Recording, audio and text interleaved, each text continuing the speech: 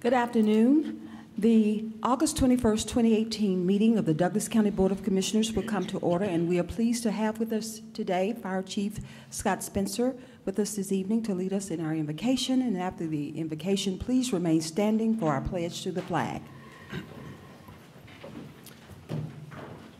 Let us bow before our Lord.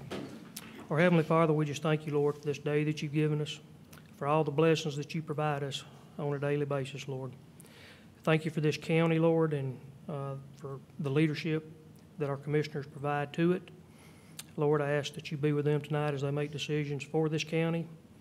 Give them wisdom of mind, give them clarity of mind, help them make decisions that will be pleasing not only to the citizens here in the county, but to you as well, Lord. We thank you for their willingness to serve and to be servant leaders. Again, Lord, we just thank you for all the blessings that you give us. We ask that you bless our people that are in the military, Lord, as they serve this great country. We ask a blessing on our first responders, Lord, as they keep our county safe and our state safe and our country safe. Continue to be with all them and take them home to their families in the morning. Lord, we ask all these things in your Son's holy name. Amen. Amen. I pledge allegiance to the flag of the United States of America and to the republic for which it stands, one nation, under God, indivisible, with liberty and justice for all.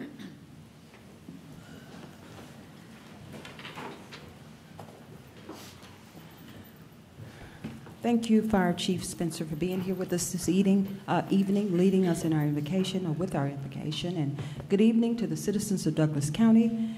We value your voice and we appreciate your participation in county government. We have public comment next, and clerk, we have two people that have signed up, and I will call you in just a second. But before I call you up, I would just like to say the Board of Commissioners appreciate your contribution and your comments, and everything that you say, we will take the matter under advisement.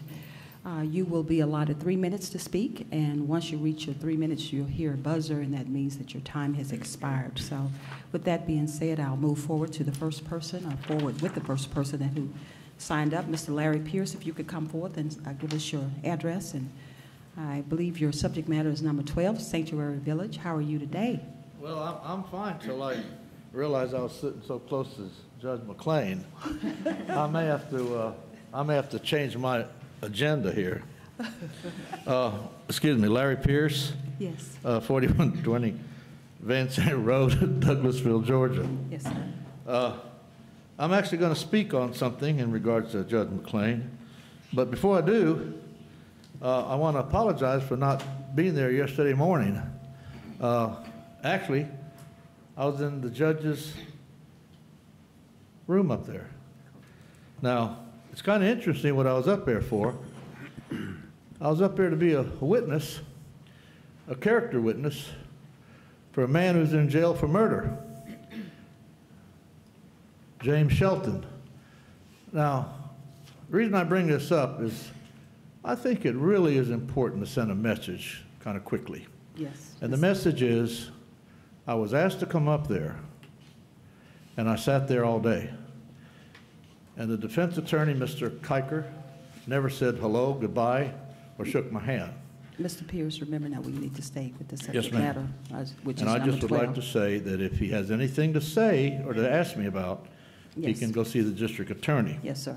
Now, in regards to my last minute or two, the authorization on the funds, it is good that the funds are paid for by people that are getting in trouble. It helps to keep the ball rolling.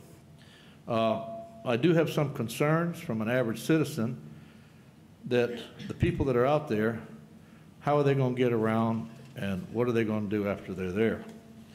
So all these things, maybe it came up one time or another, I don't know.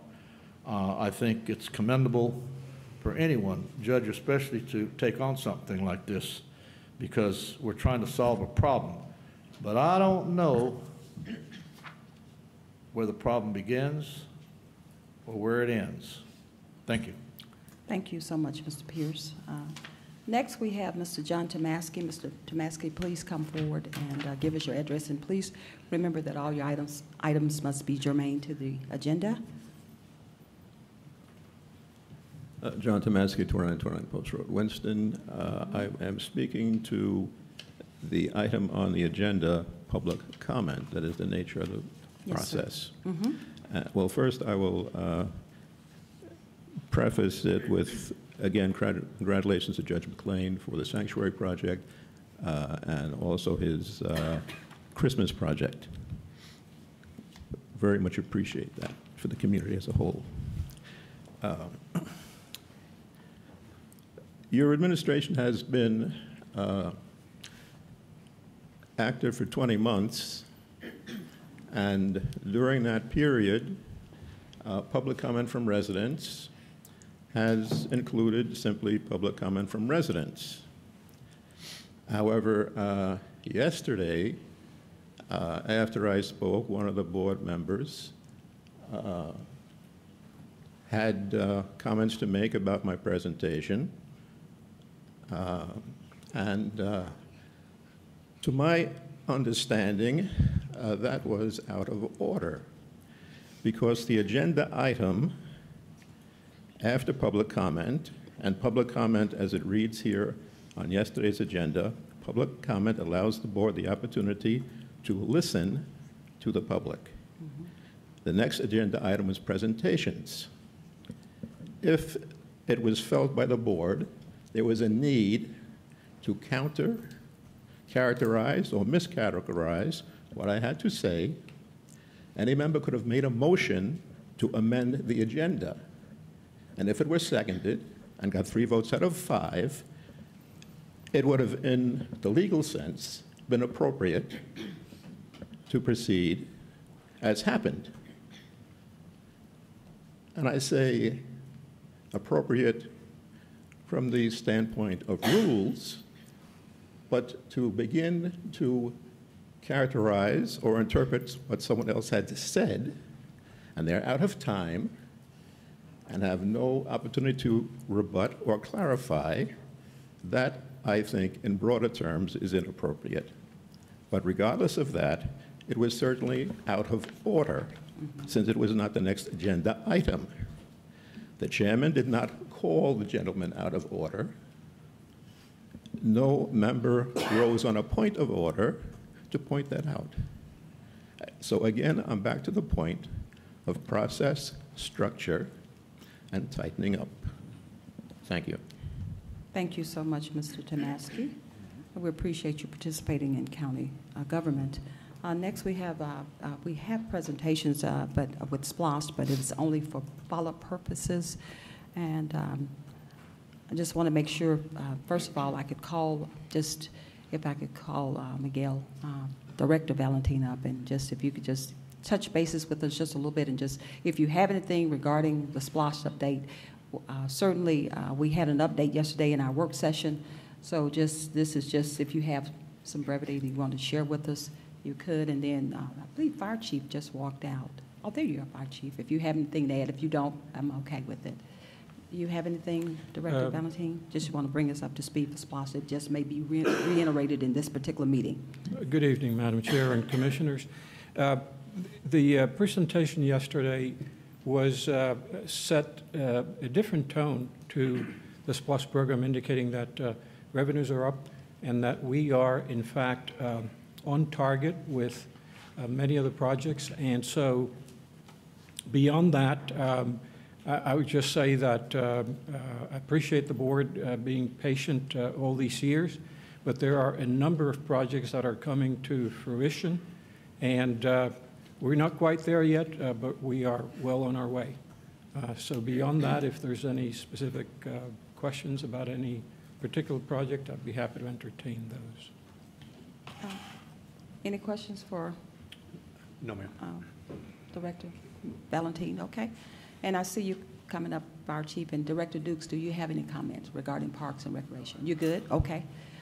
Fire Chief Spencer, you want to bring us up to speed? We did have a Fire and EMS committee meeting today, and we will have some recommendations to bring forth full board at the next meeting. Okay. So, thank you to our Okay, thank you so much. Okay, we're going to move right along. We have the approval of the minutes next. The Board of Commissioners, you have the commission meeting minutes of August 7, 2018, and the work session minutes of August 6, 2018, executive session minutes of August 6, 2018, and the mid-year workshop minutes of August 3, 2018. Are there any corrections, additions, or deletions that need to be made?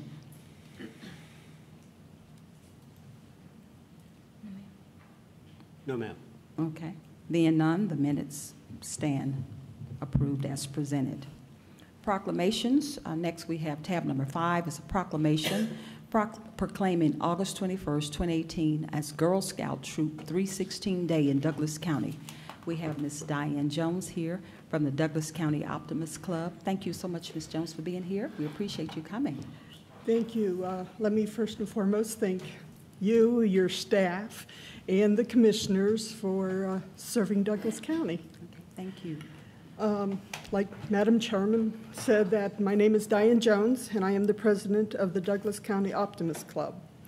Our purpose is to aid and encourage the development of the youth in the belief that giving of oneself in service and others will advance the well-being of mankind, community life, and the world. We each work to make the future brighter, and by bringing out the best in our children, in our communities, and in ourselves. When we find outstanding youth, we believe in honoring them. The Girl Scout Troop 316 is such a group, and Miss Natalie Spindler will be reading the proclamation. Thank you so much, Ms. Jones. Hi, Ms. Spindler. How are you? Thank you. Girl Scout Troop 316 Day, whereas the Douglas County Optimist Club, DCOC, is an autonomous club formed under the umbrella of the Optimist International that is chartered to help improve the lives of youth in our community. And whereas the club participates in community events such as Taste of Douglasville, September Saturdays, American Legion car shows, and assists in whatever ways it can to positively impact the lives of kids, as with Socks for Shoe Boxes, with a goal of 100 boxes to DFAX this summer. And whereas the DCOC has been an active club since 2016 with approximately 23 local members, male and female, seeking to help improve children's lives. And whereas the DCOC had a chance encounter with Girl Scout Troop 316 leader, Miss Stephanie Wolverton, and spoke at her troop meeting about a project currently underway called Socks for Shoe Boxes. And whereas Girl Scout Troop 316 were informed that some children in our community can no longer stay with their parents and are taken to a safe place, but must leave all their clothes and personal items due to contamination. And whereas Girl Scout Troop 316 were so moved by the thought of this happening to children about their same ages that they took action and decided their course of action was to use some of their cookie money to make up 10 shoe boxes for the DCOC's project. Now therefore, Girl Scout Troop 316 demonstrated such humanity and compassion that we hereby acknowledge their selfless act of kindness. We take this action so that Girl Scout Troop 316, under the leadership of Miss Wolverton, will serve to inspire others to do similar acts of kindness as well. Be it therefore proclaimed by the Douglas County Board of Commissioners that the 21st day of August 2018 be designated as Girl Scout Troop 316 Day in Douglas County, and we encourage all citizens to join us in recognizing and commending the Douglas County Optimist Club for its thoughtful works and deeds in the Douglas County community, and bringing to our attention the community spirit of Girl Scout Troop 316. So proclaim this 21st day of August 2018. Thank you so much for reading this wonderful proclamation about Girl Scout Troop 316. You all are amazing. Board of Commissioners, you have heard this proclamation. Do we have a motion to approve? So moved. Second. We have a motion and a second. Any discussion? We have a motion and a second. Please prepare to cast your votes.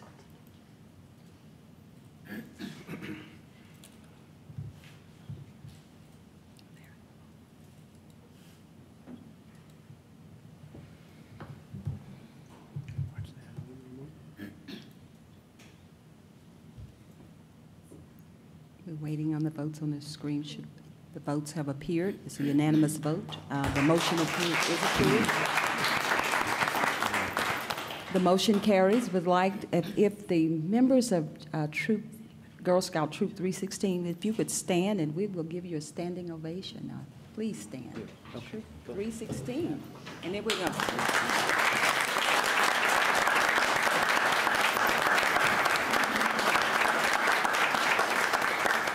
I will ask our Board of Commissioners to come down and take a photograph with you all. Are you okay with us taking a photograph with you? We'll be there. We're on our way. Thank you.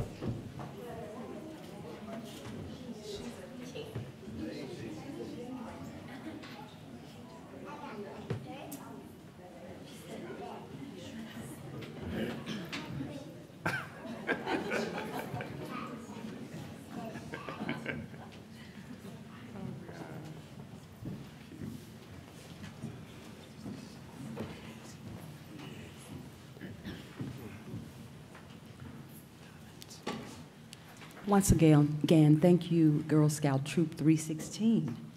Next, we have new business and tab number 6, authorization to purchase required easements on parcel ID 0424-1820010, located at 550 Maxim Road, including waiver of liens, releases not to exceed $5,000 in connection with the Maxim Road congestion reduction and improvement project, PI or PL number 00122621, and authorize the chairman to sign all related documents.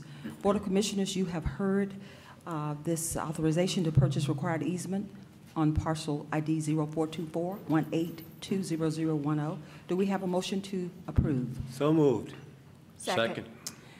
We have a motion and a second. Any discussion? We have a motion and a second. Please prepare to cast your votes.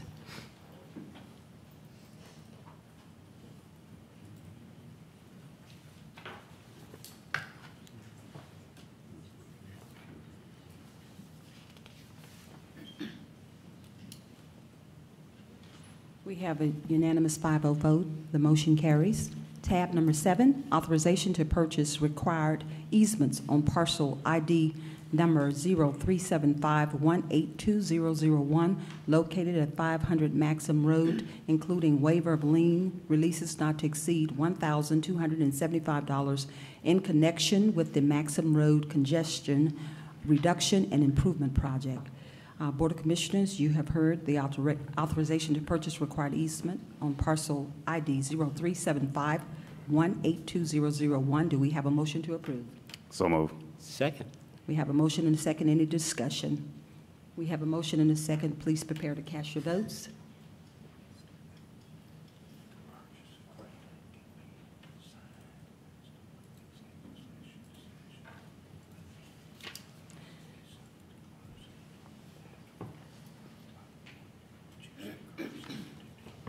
have unanimous 5-0 vote, and the motion carries.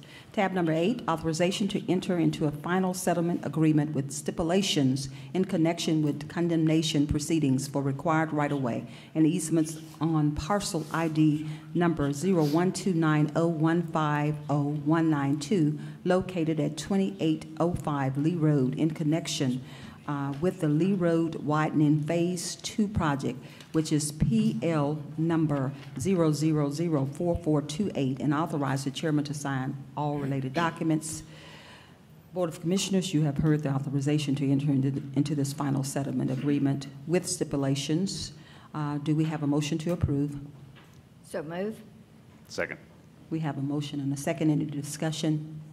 We have a motion and a second. Please prepare to cast your votes.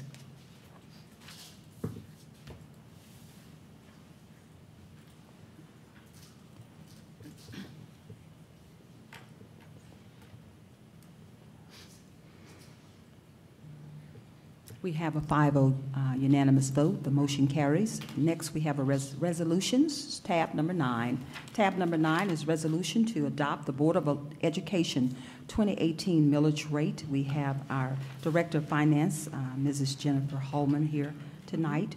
Ms. Holman, if you could just enlighten the Board of Commissioners about this resolution and tell us before we move forward with the approval process. Absolutely. Good evening. The Board of Education adopted their millage rate, 2018 millage rate, last night. They are considered a levying authority, a recommending authority. Therefore, by law, the Board of Commissioners has to adopt the Board of Education's millage rate because we are a levying authority. Last night, they adopted the maintenance and operation of the school system at 19.7 mills and bond indebtedness for the school system at 1.2, for a total levy for the school board of 20.9 mills. So tonight, I'm just asking the board to adopt the resolution to adopt the resolution for the Board of Education's millage rate so that we can proceed in giving the information to the tax commissioner so that he will have the information to go to the state of Georgia to get the digest certified. Okay, thank you so much. Any questions from the Board of Commissioners before I call for a motion? Commissioner Guider. Yes, Jennifer, did they raise their bond or did they raise the M&O? The M&O. The M&O? And what was it last year? Last year it was 19.75. So they came down. They came down, but because they didn't roll it back to the full amount of the reassessed value, it's still considered an increase. So even though the mill was 19.7, was actually lower than last year, they didn't roll it back all the way. What about the bond amount? It kept the same, 1.2, same as last year. Okay, but their cap is 20 mils, so. Yes, ma'am. All right, I yield back. Okay, thank you so much. Any other questions from the board? Well, thank you so much, Jennifer Holman, on that, but we have you, if you could just hold on, I have another one for you as well. Board of Commissioners, you have heard the proclamation regarding the resolution to adopt the Board of Education's 2018 millage rate at a rate of 20.9 mills. Do we have a motion to approve? So moved. Second. We have a motion and a second. Any discussion? We have a motion and a second. Please prepare to cast your votes.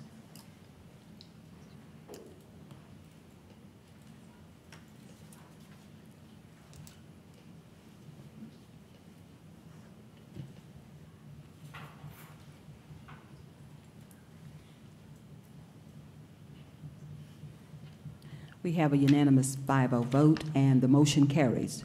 Number 10, tab number 10, resolution to adopt the Douglas County Board of Commissioners 2018 millage rate. Director Holman, would you please bring us up to speed again, up to date, the Board of Commissioners before Absolutely. we adopt? What I did is kind of reduce the PowerPoint presentation that was presented at the mid-year retreat. It's about 10 to 12 slides. And we'll go over that, and then we'll present what we're asking you to adopt for the 2018 millage rate. Thank you. What is a digest? The digest is the total net assessed value of real and personal property, motor vehicles, timber, mobile homes, and heavy-duty equipment. The millage rate is a levy which is established by the governing authority for purposes of financing in whole or in part the taxing jurisdiction's expenses for their fiscal year. The tax rate on real property is based on $1 per $1,000 of assessed property value. What makes up, We have an echo up here. I don't know what it Okay. is. you may back away. It's a coming little out of bit? this box or Okay. somewhere in here. Back up, okay. What makes up the digest? The digest is made up of real property. Real property is land and generally anything that is erected, growing, or affixed to the land. It's personal property, which is everything that can be owned that is not real estate. It's inventories, livestock, machinery, and equipment are examples of personal property. You also have motor vehicles, mobile homes, timber, and heavy-duty equipment. All of those categories, you come up with the gross digest. You subtract all of your exemptions. There's numerous exemptions that each homeowner could qualify for. You add the Forest Land Assistance Grant, which is money comes from the state. When you get those, you then come to the net digest. As we've talked about, and I believe it was in the paper about the digest growth, the assessor/appraisal department sent out assessment notices, and 12% in 2018 had no change versus 8% in 2017. 6% had a decrease in this year versus 10% last year, and the same percentage had experienced an increase this year versus last year. We talk about the growth in the digest, and there's two types of growth that we want to discuss. There's reassessment inflationary growth, and that is due to reassessment of property. The millage rate is rolled back for this type of growth to arrive at a base millage rate, and we'll discuss what that base millage rate is for Douglas County. Then you have new growth, and this is due to new or improved property on the digest, business, residential, industrial. You can see our gross digest for real and personal for 2017 was almost $4.6 billion. We had reassessment growth of $380 million, which was an 8.29% increase. New growth was $109 million, which was 2.39% increase. To arrive at the gross real and personal digest, which does not include exemptions, is 10.68%, which is just over $5 billion. A little bit of history. As you know, going through the recession, we really took some hard hits to our digest.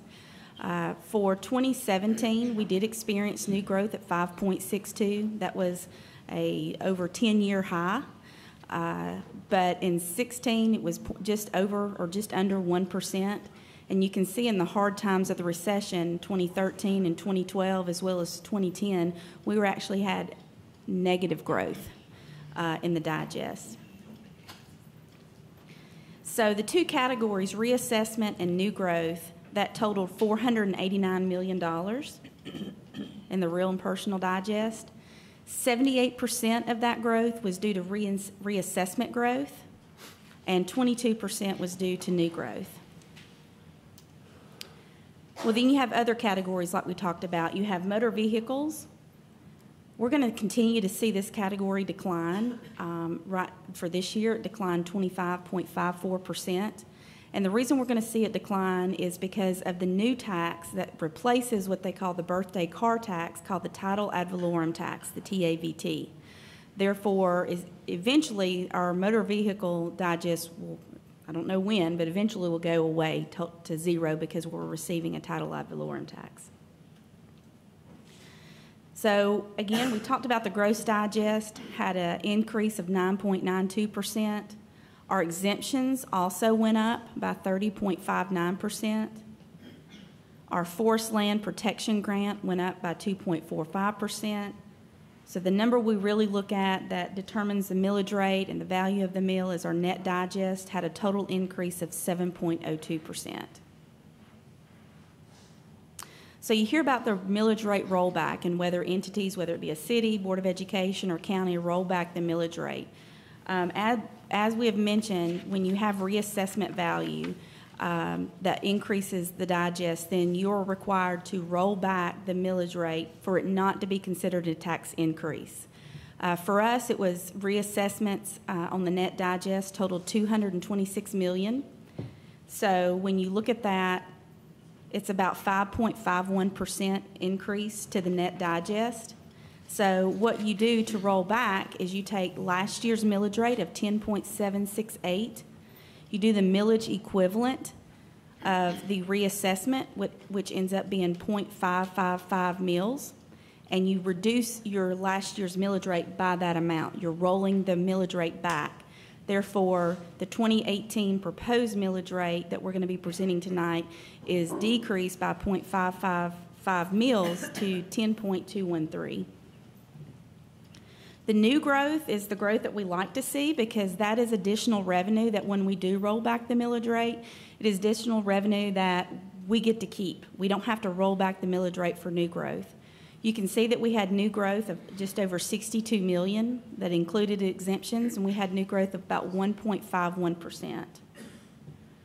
The net digest, again, is 1.51% increase, and it would give us an additional $667,000 in additional revenue when you compare that to last year's tax levy.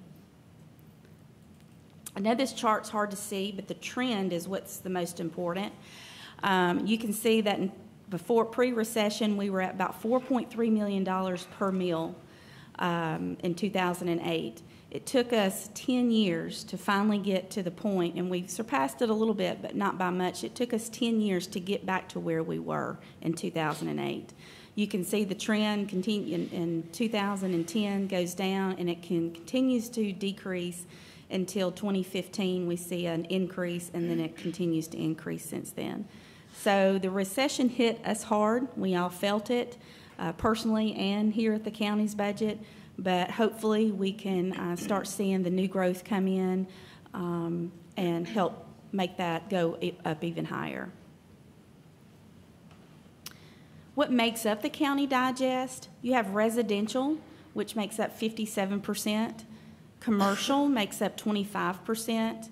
Industrial makes up 12.67%. Motor vehicles continues to go down. It makes up 1.4%. Then utilities make up 2.41%, and then conservation, agriculture, and other make up just under 0.9%, or just under 1%. We always like to show this graph because we want the citizens of Douglas County to know where their tax dollars go. I believe this graph is also on the tax bill, so they're reminded that because when they go and pay their taxes, if they don't have an escrow account, they make the check out to the Douglas County Tax Commissioner. Therefore, they think all of the money comes to the Douglas County Government Board of Commissioners. But when you look at the tax bill, and we didn't include cities in here, we just wanted to break out the unincorporated. You see the Board of Education, if they adopted a 20.9 millage rate, therefore they receive 67.17% of the taxes. What's being proposed tonight for the Board of Commissioners to approve is 10.213 mills, and that would be 32.83% of the tax bill. So the resolution that you have before you is what we're recommending. The maintenance and operation millage rate, gross millage rate is 13.758. We have to roll back the local option sales tax. That was the purpose of the local option sales tax was to give homeowners a break, a tax break. Therefore, when you roll that back, you have the net total for the general fund at being 10.213. And also, as part of adopting the millage rate, the state requires that it be noted how you use your insurance premium tax. So just for the record, the 2017 insurance premium tax in the full amount of $5,725,981.20 has been earmarked for county fire protection in the unincorporated area of the county. So that is what's before you today, and that's what we are recommending that you pass the resolution for a millage rate of 10.213. Thank you so much, Director Hallman. Any questions before I call this resolution to be adopted from the Board of Commissioners? Yes. Okay, Vice Chairman Robinson. Thank you, Madam Chair. Right, a couple of comments. And again, it's more, I'm going to speak broadly. This is something that we have to follow every year, which is obviously setting the millage rate, which accommodates the budget that we approved at the beginning of the year. again, my approach to the budgeting process in Douglas, we're talking about budgeting. The budgeting process in Douglas County is more of a steady. It's always, especially for District 2, is making sure citizens understand that, okay, there are some objectives, there are some priorities. Everybody must weigh in. Constitutional officers, to you name it, average, citizens that are out there in the county that have their nonprofits. I mean, if anybody has something to talk about, we have to be able to accommodate this, and this is important. But at the end of the day, the question is, how do we measure those appropriations that are being requested, whether you're elected or you're part of the appointment process? How do we give accountability for that? And it's through this exercise that we're going through right now to be able to do so. And so now now that we've set a budget, we now have to pay for that budget. And this is where I'm going. We have to now pay for it. People went out there and they said, this is what we think is appropriate to spend your tax dollars. Everybody got in the ring. Now here we are as a Board of Commissioners. Now we got to pay for what we've already committed for. All right, so here we are. So I'm looking at this, and so we have to make an estimate. We call it a guesstimate or estimate or a forecast on what we think the outcome will be. And last year we got what, 5.6%? 5.62. 5.6. I'm gonna be quick because I got to stay in my 3 minutes. 5.6%. But we had Director Hallman has always stayed pretty conservative at a 1%. Can I give you credit for that? And I likewise, this year I came in, well, we're going to grow probably no more than 2%, and I think it came in, at 1.5. Right in the middle, right down the middle. And so our point is that while I recognize there's people who desire to spend, both internally and those who are associated with us, it's important that we got to stay within our lane. It's got to be steady. Last year, that 5.5 was an anomaly. I come back to no, guys, it's steady. We're blessed to get a SPLOS. Thank you, citizens. But it wasn't necessary. We know that there's needs. There's $10 worth of needs within this county administration. But at the same point, we only got $1 to work with. So I appreciate the discipline that we have to go through this process, but now we've got to pay for this. And that 1.5 is key. I still think next year we got to stay steady. I know the growth is coming. I know we're anticipating some commercial, but guys, don't get ahead. Don't spend money you don't have quite yet. Be steady. So, Madam Chair, I just wanted to bring home that point of making sure that we hear citizens' input on the budget process. We get other elected officials involved in this budget process that we have to go through every year, and that we as the Board of Commissioners have to now approve the funding for that. So I yield back, Madam Chair. Thank you. Thank you so much, Vice Chairman Robinson. Any other comment? Commissioner Guider? Yes, Jennifer, yesterday it was reported it was about the SPLOSH, but we have another 1 cent. It's a local option sales tax, and it is used as a rollback on property taxes. And so when people shop here in Douglas County, they need to know that 1 cent of it does come back to them on their property taxes. And so there's been an uptick, and so hopefully that will increase or keep going up, and it benefits the homeowners. This only applies to you if, let's see, does it apply if you've got, well, any property? Yeah, any property out here. In the personal property and real estate, okay. So buy local, is all I'm going to say. Thank you. Now you're back. Thank you, Commissioner Guider. Very good point. Okay, well, I'll call for a motion. Madam Chair. Okay, I'm sorry, I didn't see Yes. you, Commissioner Mitchell. Okay, thank you. Just a couple of things I just want to run by, which great presentation and understand. Please explain the Roy Barnes makeup of the rollback as a property tax increase versus, because there's not a millage rate increase, so that the general public understand that whole makeup and why. Exactly. Let's just say for this year, we decided to keep the millage rate the same as last year. Correct. Because our reassessment growth, what that rule did not allow the county to receive additional revenue without it being considered a tax increase. Right. Therefore, if we kept the millage rate the same, we would generate additional revenue just because values went up. Correct. However, By law, we're required to call it a tax increase. That is correct. Which, among my fellow network of finance directors, that gets on our nerves. Yes. It's very misleading. It is. Just because if the value of something goes up, of course, the taxes are going to go up, but the Correct. tax rate itself remain the same. But the way the state requires us to report it, it's a 30-inch square, 30-inch square ad in the paper saying it's a tax increase. Correct. You have to have it verbatim in the paper, even though your millage rate may stay the same. And like that's the what I Board want to of clarify. It's not Yes. a millage rate increase. Right. Even if you kept the rollback, it's just nothing more than the assessment value. Yes. Dollars and cents had increased. Correct. Okay. And that's what I just want to clarify, because there was once a couple of times out in a couple of meetings I've had, I've explained that whole process. And I found a few citizens would have preferred to not roll back based on where this county and where we're going from services, because as we would say, with all the new growth and others that are forthcoming, that you might want to hang on to that additional dollars. And speaking of which, how much is that in dollars and cents? So let's talk the real world. We can talk dollars. What is that? Well, that would be, that was for the new growth, but Yes. for the reassessment. Yes. The rollback, Yes. it was $2.4 million. Right, okay. And what would that be in dollars and cents on a savings on the rollback? On a Real dollars, yes. 125,000 fair market value home, it would have been about $25. Correct. So that's why I just want to make sure that we understand that, the real, in layman terms, what that is, because it's kind of confusing, to saying, well, there is a savings to a household of about $25.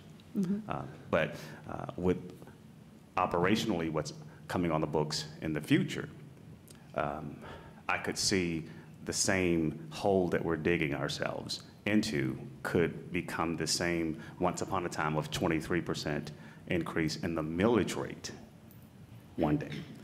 Because coming online, correct me if I'm wrong, coming online, we've got the Senior Citizen Center that's coming online. Yes, sir. Operationally, that, we got SPLOST to pay for it.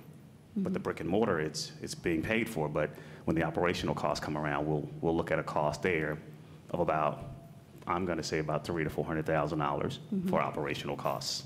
We've got a fire station coming out west. I don't remember what fire station number that is, but that's coming as well. And a community center.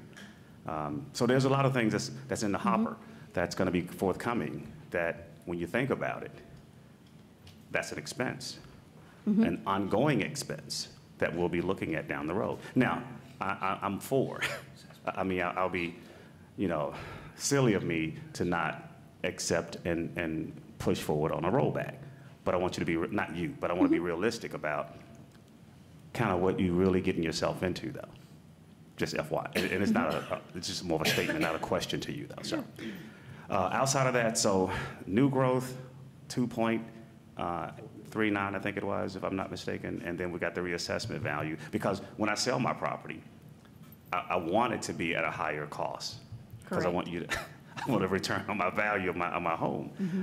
But when I'm paying taxes, I want it to be at a lower cost of value-wise and assessed value. So I get it, but you can't have it both ways. Correct. So, all right, I yield back, Madam Chair. Thank you. Okay, we'll move forward. Board of Commissioners, you have heard the resolution to adopt the Douglas County Board of Commissioners 2018 millage rate rollback of 0.55 mils. Do we have a motion to approve? So move. I do second. She has it. I second, Madam Chair. We have a motion and a second. Any discussion? We have a motion and a second. Please prepare to cast your votes.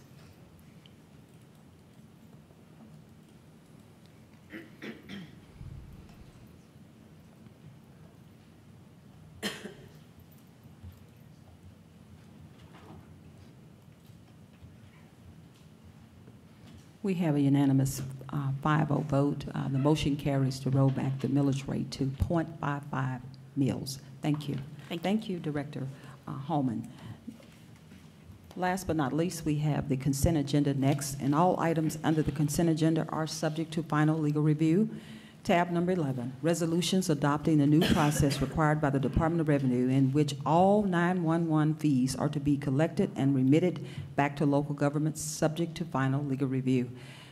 Tab number 12, authorization to utilize $159,078 of date funds for construction completion of the Sanctuary Village project and amend the budget. Tab number 13, authorization to approve a car allowance in agreement with Amy Subhani in the District Attorney's Office and authorize the chairman to sign all related documents. Tab number 14, authorization to approve the Douglas County Safety Manual revision and update as recommended by the Safety Board.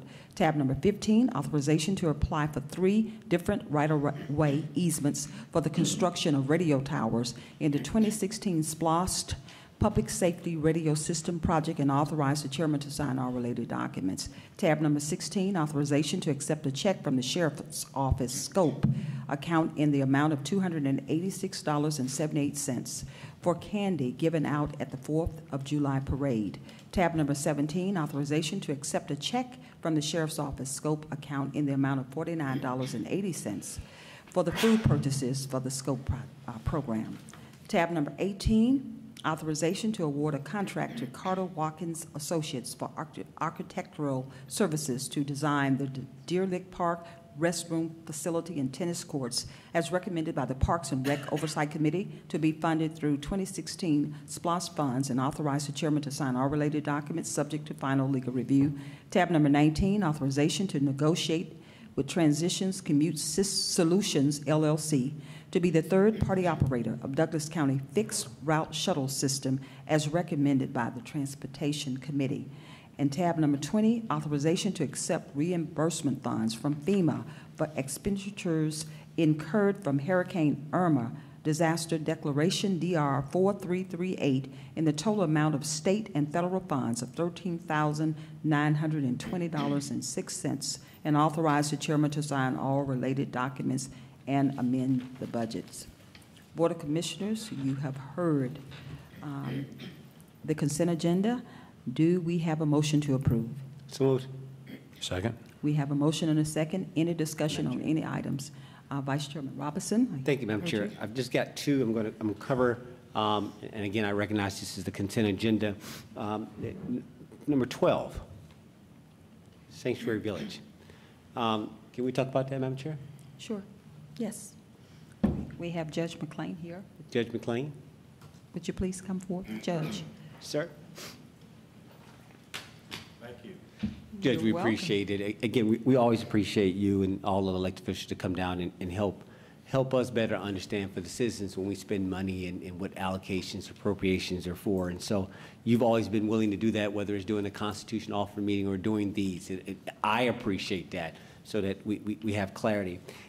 That being said, can you, for the citizens, can you tell us, this is for the citizens, Judge, what we're trying to accomplish here, sir? Well, first of all, date funds are surcharges on fines that are imposed on criminal offenders who've committed drug offenses. Secondly, those funds are legally required to be used for drug treatment programs. Third, we propose, as part of our treatment programs in Douglas County, to provide housing for people that we're delivering treatment to. And fourth, housing is treatment. I think if you do the research I've done, just do a little Googling, you'll find that it's almost impossible to help people with substance abuse problems if they're living in a tent or if they're under a tree. And people that are professionals in this area have determined that the housing resource is critical to be able to get a person who's in the throes of addiction back on their feet and back to being a productive citizen.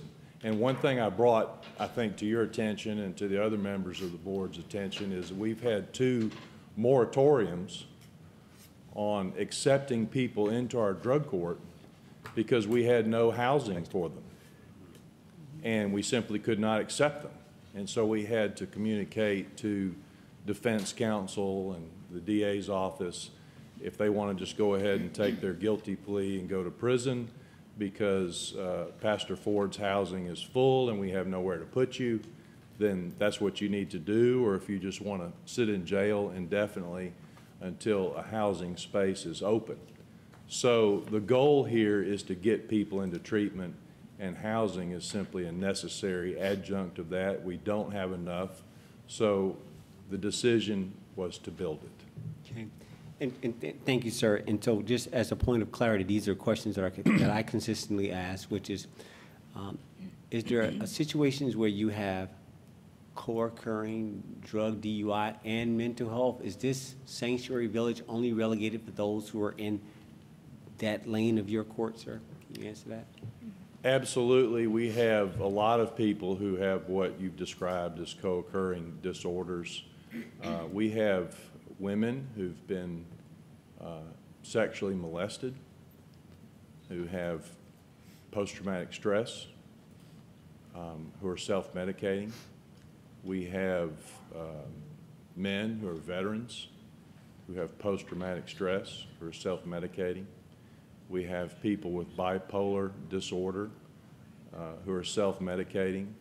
And that's one of the things we've discovered over the past 3 years is the relationship between mental illness and drug addiction.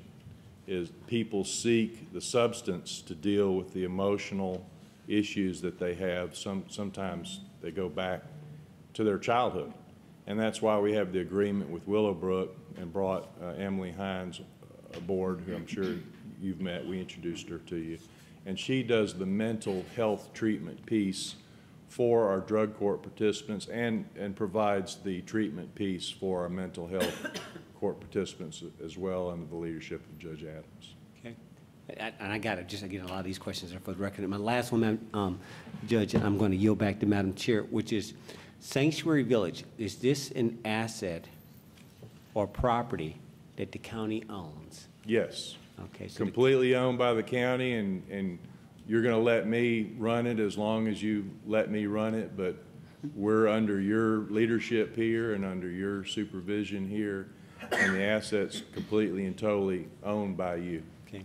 So, and so I want to make sure that we're clear legally and financially, which is for your efforts to facilitate contributions from the public, no more than our animal shelter that helps with services, et cetera. It's not a problem.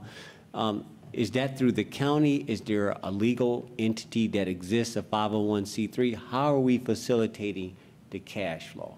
I'm just curious. Excellent question. And through my ministry activities that I know you're familiar with, through Operation Christmas, through Faith in Action, through the Pantry Food Bank, I have a relationship with a 501c3 known as Life Tools Community Development. So if people want to make an actual financial contribution to the Sanctuary Village project, then we have that structure in place. If they want a tax deduction, and as I presented to the work session, we have had some persons who have made some contributions. And there's also the two grants we have applied for from Lowe's and Home Depot. A lot of places where you apply for a grant, they require that a 501c3 make the application. So we have that relationship with Life Tools, and I work with them to help me get our grant applications turned in so we can have that additional source of funding. And that the other organization that I'm not going to name yet that I discussed on paying for utilities, they also need to deal with either a government or a 501c3. So it's just a good thing to have when we're receiving private donations. Very good. So, County Attorney, we're good on this? We all lined up? Yeah, and I just want to make sure, because you asked a lot of questions in there, Mr. Vice Chairman. I agree with Judge McLean, and we've looked at the law, and under OCGA 1521-101, if you have a drug court or a substance abuse court or an alcohol division court, these funds are an appropriate expenditure because housing is treatment. As you get to the other issue that you sort of alluded to about mental health in general, this date fund is not about mental health in general. This date fund is for court purposes to run a treatment program for alcohol and substance abuse pursuant to the Date Fund expenditure. And so the county attorney is telling you can spend date funds for the purpose established by the judge, but I don't want you to read outside that boundary that it means you can do other things outside his drug court. Madam Chair, I yield to my colleagues now. Okay. Any other questions? Commissioner Guider? Yes, Judge, you have 5 mobile homes down there now. Yes, How many units will that be? 20, There'll be 20 units, and for just one individual. yes. Has there been any talk about having bunk beds and having 2 people live in there? Well, I think we're probably going to be limited by standards of how many people you can put in so many square feet. So I don't see that as a realistic possibility because of those standards. Have you built out that area? Is that the 5 mobile homes, is that all that can go in there? Pretty much, once we do the landscaping piece and make it look Homey. as nice as anything you've ever seen, I don't think we'll have any more space because the land directly behind the 3 trailers, we need for field lines for the sewage septic. improvements. So we'd have to probably go to another site, although there's a lot of land on the landfill, but that particular site that animal control was using is going to be built out. But you got the mobile homes free of charge from the school system. And 2 from you and your fellow commissioners. Pardon? 2 from you and your fellow commissioners. There were 2 already on site. Yes, They were being yes. used by animal control that we are converting Okay, into residences. And plus you're taking the house that's out there and converting that for the men, and Yes, you've ma'am. moved the women. To So- the Cornerstone House. Yes, okay, very well, thank you. Thank you. Any other questions? Commissioner Mitchell? Yes, thank you, Judge. And again, as always, job well done. But just as a follow-up question on, so I'm assuming to assure that we separate the 2, the date funds versus mental health funds, I'm assuming you're going to have a great accountant or somebody who's handling your finances that assures that you kind of keep those separations so we won't kind of get anybody in no kind of unique situations, I would assume. Can I address that directly? Yes, yes. It would not be legal for us to house a person whose issues are purely mental health issues in that facility. Okay. It would not be a proper use of the funds because they're restricted to drugs only. Got it. Now, you know, I have friends in Atlanta, we could probably get that law changed, but for the time being, we can't do it. Understood, understood. Okay, and good to know that there is a 501c3 that you're working closely hand in glove with to kind of navigate the funding sources or any funds that people donate, whether it's businesses or individuals, that can create a tax write-off for them, and legally that we're, you know, in order, I guess. That's important to me as a Yes. judge to be legal, I would, quite frankly. I believe in you. We believe in you. So again, though, the 501c3 is, like I said, is a key here to make sure. How close are you and Pastor Ford working? Very close. Okay, so you guys are doing a lot together, or you kind of interchange with. I was one of the people he asked to talk to when he received his call. Got it. We're very close. Understood, understood.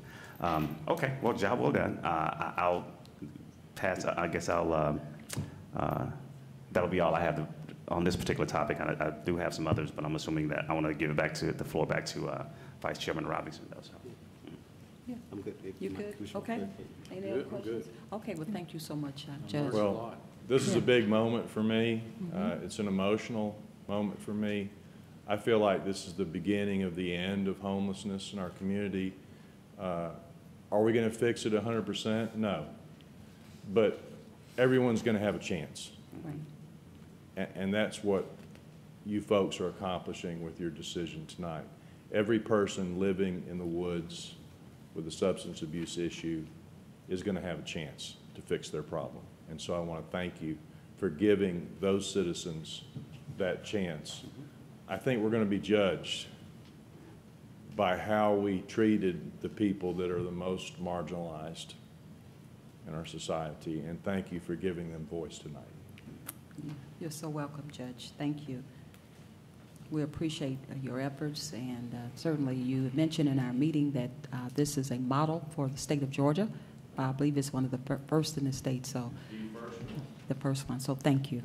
Appreciate all your hard work. Any other questions from the Board of Commissioners for anyone else? Vice Chairman Robinson? Yeah, I just want to finish up. Thank you, Madam Chair. All right, I just have one. If you'll bring Director Watson down, Madam Chair. Yes, Director Watson, and I believe Mr. Ryson. I believe I'm right. Bring your team. Come with him as well. Can you address transition? Do that one, please. Absolutely. Thank you. Through the request for qualifications process and the evaluation process, we've identified a potential provider for our fixed route bus service system. Tonight, we're requesting your authorization for us to negotiate a contract with Transition Solutions Commute. Their CEO, Justin Rising, is here today. He'll be glad to talk a little bit about himself and his company. Please go ahead and do that, and then I'll ask my questions and yield as well. Thank you. Thank you so much, Mr. Rising. Thank you so much. Thank you. I'll be brief. Again, my name is Justin Rising. I'm the CEO of Transitions Commute Solutions. A lot of times people see our title, and it's a very long title, and they think commute is moving people back and forth, but prior to being in transportation, I was actually in law enforcement. And in law enforcement, commute also means to reduce. And in transportation, what we're really trying to do is reduce the burden that some people have to get to medical appointments, to family visits, to their employers. And tonight, what we're talking about is a fixed route service for your community. I appreciate you speaking with me and allowing our company to potentially operate your fixed route service, but this is a tremendous and very special moment for your community. Because you're going to create something that will reduce potentially the burdens of a lot of people to try to get the basic needs that they have. So this is a great opportunity for you guys, and we look forward to supporting you. And so, Gary, again, we're this contract. What is the dollar amount? I'll go in reverse in what I want to really say. What are we targeting here that they'll have to operate within? Estimated $2 million per year. Estimated $2 million. And we talked about yesterday on the need. I think it was, and again, I think my colleague for Commissioner Mitchell, who wasn't here, I wanted to make sure that it was clear that we did discuss this part, which is out of that $2 million, which we recognize, I think was mentioned yesterday, that he can fit within the budget. There was an express need and desire to make sure that we had a more detailed accounting of what the actual expense was going to be on a monthly basis per annum. Is that accurate? Absolutely, yes, sir. Okay. Will that be able to be provided for us, the Board of Commissioners, for our ongoing management as Most well certainly. as for the broader public? Yes, sir. Okay, I just want to make sure I'm rehashing what was always talked about. Yeah. All right, I'm going to keep going. That being said, here's one thing I want to talk about, again, for the record, again, I speak to District 2, is that, okay, so he talked about law enforcement, which I appreciate your background, and we have had this conversation because this came out of recommendation with the Transportation Committee. But what happens when we had bad behavior on it can just happen. We're dealing with humanity. Nobody's perfect. Nobody's on the Enoch Elijah Express that I know that's going to get out of here early. So there potentially could be exposure to bad behavior. How will your system and your solution for us here in Douglas County address bad behavior, which we talked about before? Absolutely. Well, first we start with the training for our drivers. We'll bring members of your community in and hire locally for all of your drivers and for our management team. And we'll begin that process by making sure that they're well trained before they even step foot in their first operational bus. Typically, that process is between 7 and 10 days of actual training. That's a combination of in-classroom training as well as being inside the bus. So that's the first part, is making sure that the individuals that are operating this program have the experience and understanding how to deal with a variety of situations. And when you say bad behavior, there's a lot of behavior that occurs that I wouldn't necessarily delineate it as good and bad, but things occur. People have health emergencies, medical emergencies. You'll have youth. You'll have seniors with dementia that might be trying to go to a different location than what they're supposed to based on the manifest and the routes and the things of that nature. So our drivers will have the training to deal with those things. But actual physical emergencies, we deal with those in a couple different aspects. One, our technology will be as such that the drivers will readily be able to identify those emergencies through either a tablet or through communication with our call center. We'll have a designated call center that our drivers will be able to reach, and they're there specifically for the drivers. And our call center is already up and running. It's already serving the state of Georgia, and our call center staff are trained to report emergencies. So when those emergencies occur, depending on what they are, the call center will dispatch medical resources or police resources to the scene to make sure that both the commuters in that vehicle, the individual, and the driver are as safe as possible during the incident. Okay. My last question, and I'll yield back all my questions, Madam Chair, on this and other matters regarding the consent agenda is, how will you work over the next 5 months or 6 months? But Gary, can you explain the process that he will do, just his process, and what it means to do an onboarding for a new system? What does that look like for the public? Can you describe that just in general without? Sure. Yeah. Well, of course, the first thing we'll need to do is negotiate the contract. But after that, we'll immediately start looking at the routes. Justin and his people will actually drive the routes, run the routes with us, and they'll tell us what's going to work and what's not going to work. And then we'll start looking at the hiring process and the training process, and then just get past that, get down into matters such as fare collection. How are the drivers going to be involved in that? What kind of fare media will be using? Driver safety, passenger safety, many things like that. And so then in closing, as we're talking about this, there was an experience that we had during this previous process to get here about communication and the need to make sure that the public was still engaged in here. So it sounds like there's still opportunity for the public to weigh in on bus routes. And we know that there's a formal process that's associated with this dealing with the FTA. We talked about it in the Transportation Committee today, and this is just for the record to the full board that a recommendation will come forth on public engagement. Is that accurate? Yes, sir. All right. And in that, we recognize that there's 2 formal public hearings that need to be had. Is that true? Correct. As part of this process. It's also acknowledged as part of the recommendation that will come before the Board of Commissioners that the next meeting deals with district meetings. Is that true? Yes, sir. And I just want to, for the record, communicating to the public that we're not just going to go into a vacuum and then 5 months later there's going to be out pops a system. It just shows up. There is a very formalized and more strengthened way in which we're going to engage the public. Is that true? Absolutely. We're going to have a number of public meetings in all districts throughout the county. Plus, we'll have a considerable media blitz as well. And it's my understanding also that this time we're going to have an online survey that individuals will be able to go online and talk about routes, stops, and things like that they would like to see for the service. You're good. You sufficiently answered my question. Madam Chair, I yield back all questions. Okay, thank you so much. And if you could just reiterate the hiring process. You said yesterday that you would plan to hire the citizens of Douglas County regarding just your drivers and things of that sort. Could you elaborate a little more for us? Yes, ma'am. When we get ready to go live, if we're able to negotiate the contract, yes, we have a couple different processes. One, historically, we have worked with and will continue to work with Department of Labor, as with any veterans agencies. That's typically our go-to locations when we begin new contracts or come into new communities. We find that both of those agents are able to apply talent to us at a vast amount of levels. I actually have a partner that I've made partner in my company that was started as a driver force in one of my communities that was a previous veteran.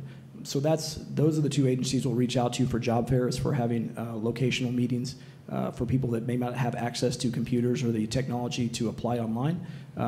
We will also have an online portal that will allow people to come and identify themselves, not just for the jobs that we're looking for, but if there are particular talents that they feel like that they have in transportation or within the community. For example, communication, working within certain regions or certain demographics for people that are looking for needs of the community, we'll reach out to those individuals as well.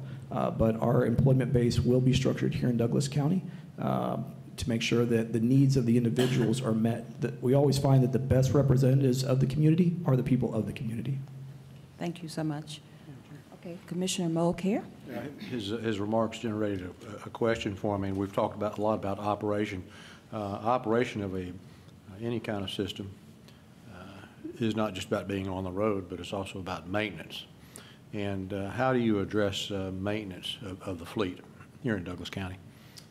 We'll be working directly with Douglas County for their maintenance department and working with them hands-on, but we will be following all of the DOT and FTA standards. They have a very rigorous maintenance procedure that is used to be kept, especially for when you're using fixed routes vehicles.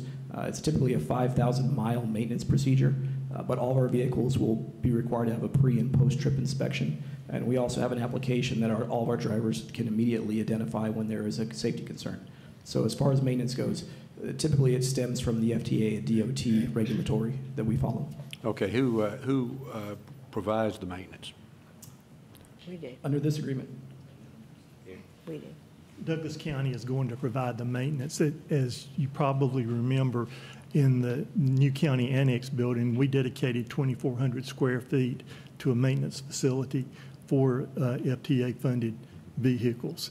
And so the cutaways that Justin's people will be using in our service will be managed and maintained in our space by our current fleet employees. That's what I wanted brought out. Our new fleet maintenance building was partially funded by FTA funds with the forethought that they would be maintaining to some degree our fleet. Yes, sir. And so thank you. It's well equipped too. Very good. All right, I yield back. Okay, thank you. Commissioner Mitchell? Yes, I'll chime in and I'll be brief. Just a couple, I don't know who may be able to answer this question though, but when we're talking about the detailed costs of what we'll incur monthly, weekly, annually, how would that be broken out to notify us as commissioners, or I don't know if that will go directly to Gary to notify the county manager or whomever? What's the plan on that so we can kind of get detailed? Because I just want to make sure that we definitely stay within budget and that this still is making sense as we progressively go into whatever direction or whatever this journey ends up being with this pilot program. So, as far as the actual details of the budget, there are multiple different directions we can move in this. Okay. Right now, GDOT is recommending more of a cost per hour reimbursable rate, which is easier for you. But one of the conversations we've had with Gary and his team is to recommend a not to exceed budget line item for your operation. Therefore, it'll be written in the contract that once that budget is established, that even though we need to operate all 12 months of the year, that we stay within that guideline so it doesn't affect you in a negative budget line item. correct. So, but even in staying within that guidelines, there are also guidelines that our expectation is Monday through Saturday, if I'm not mistaken, and there's a certain time frame.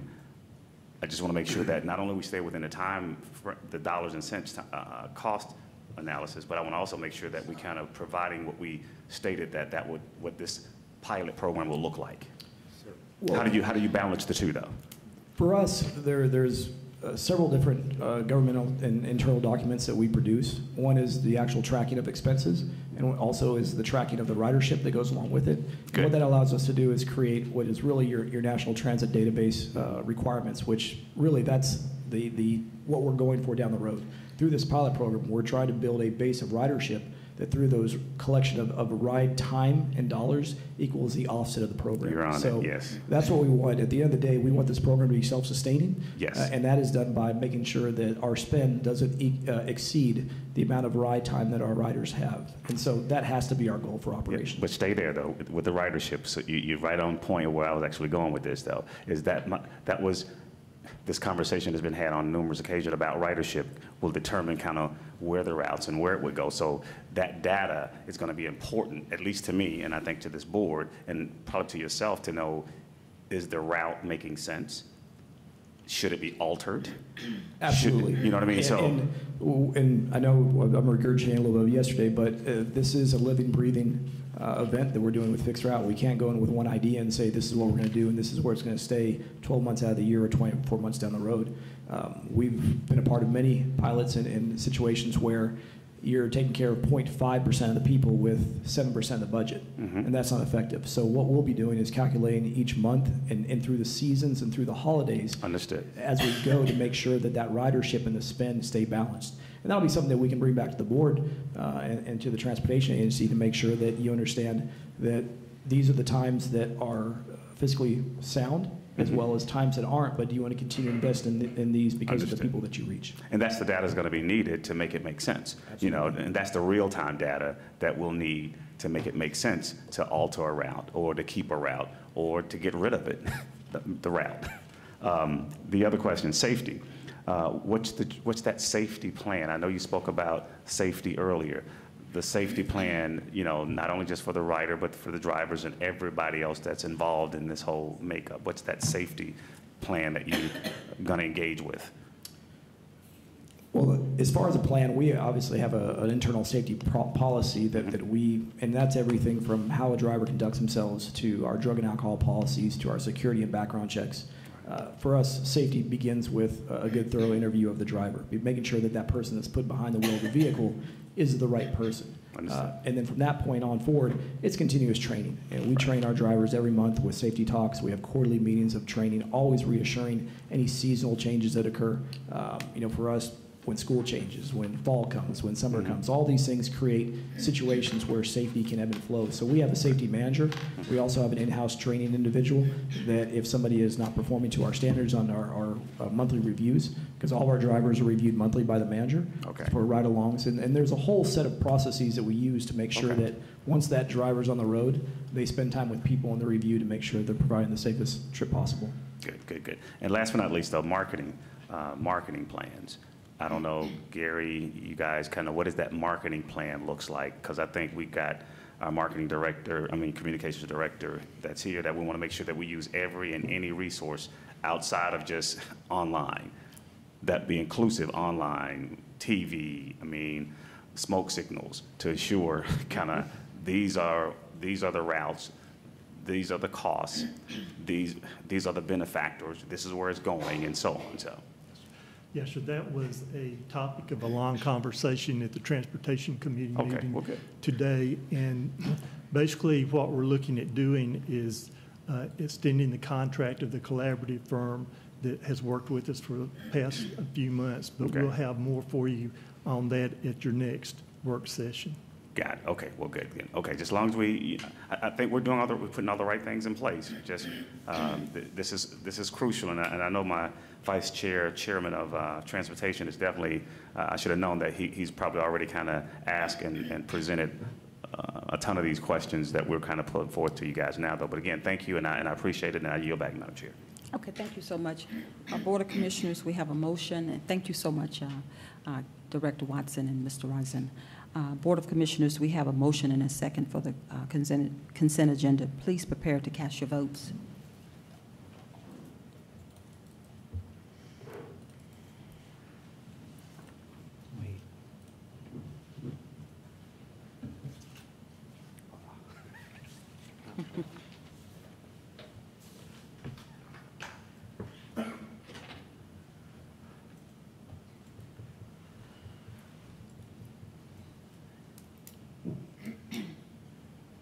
We have a unanimous 5-0 vote. The motion carries. Next, we have the approval of the minutes. Commissioners, I requested that you take a look at your expenses. I'm sorry, I said approval of the minutes, but I meant approval of expenses. Please, I asked you to take a look at those yesterday. So with that being said, I will call for a motion. Board of Commissioners, do we have a motion to approve the expenses? So moved, ma'am. Second. We have a motion and a second. Any discussion? We have a motion and a second. Please prepare to cast your votes.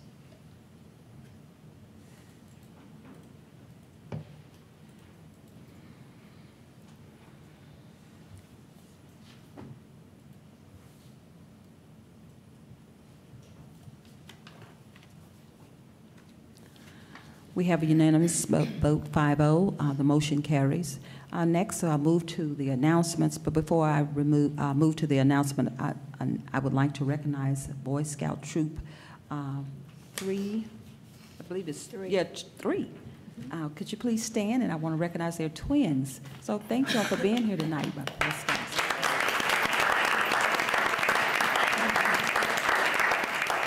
We appreciate what you're doing in the community. And Dad, thank you so much for bringing them out tonight. They're really doing great things in the community. I would like to ask my Communications Director, Rick Martin, to please come forward and read our announcements for tonight. And then I'll follow up with just requesting asking our commissioners if they have any announcements, and then we'll close. Good evening, Chairman Jones and Board of Commissioners and staff. We have a lot of announcements tonight, 6 to say the least. Beginning with, there'll be a job fair here in Douglas County Wednesday, tomorrow, August 22nd, from 10 a.m. to 2 p.m. in the morning at West Georgia Technical College, the Douglas campus. Address is 4600 Timber Ridge Drive. It's going to be in a community room in Building B, as in boy. You must register to attend. Registration is free. Anyone interested in attending should contact WorkSource Georgia at 404-463-3327. And want to encourage those who want to register online, they can go on celebratedouglascounty.com where the same information is available. Moving on, the Douglas County Community Strategic Plan, you may have read in the paper and heard, is unveiling. The unveiling is taking place tomorrow, August 22nd, from 5 p.m. to 8 p.m. at the Douglasville Conference Center at O'Neill Plaza. After months of research, community input, and planning, Douglas Unite partners will unveil the plans for Douglasville and Douglas County, including new community branding, a strategic plan presentation from Avalanche Consulting. It's going to be a family atmosphere, live music, entertainment, activities for all ages, remarks from local leaders, as a matter of fact. Chairman Jones, you'll be delivering welcome remarks as well. And for more information, again, the public's invited to go online, celebratedouglascounty.com for more information. The 2018 Douglas County Federal and State Legislative Update will be on Thursday, August 23rd, from 6 p.m. to 8 p.m. at the Douglasville Conference Center. The public is invited to come and get updates from federal and state legislators on what's happening in Washington, D.C. and also Atlanta. For further information, you can contact Director of External Affairs, Tiffany Stewart Stanley, at 770-920-7436. Speaking of External Affairs, that department is also accepting applications for an exciting opportunity for high school sophomores and juniors. It's the Douglas County Youth Commission. The program is dedicated to educating young citizens about the importance of being actively conscious of their local government environment and the opportunities available in the public sector. The program will run from September through April. For more information, they can contact Tabria H. Cobb at co.douglas.ga.us. There's a nice article with details, I should say, that's going to be easier to get that information online at celebratedouglascounty.com. Applications are due by September 7th, and the program will start September 25th. Join Keep Douglas County Beautiful. Douglasville, Douglas County Water Sewer Authority, advancing modern professionals in Douglas County, and the Douglas County Master Gardens for the Rivers Alive Cleanup and Maintenance Day. It's happening at the courthouse Nature Trail. It's happening on Saturday, September 8th from 9 a.m. to 12 noon. They're encouraging volunteers to come out. It's a great opportunity to clean up, and it's part of the Keep Douglas County Beautiful initiative.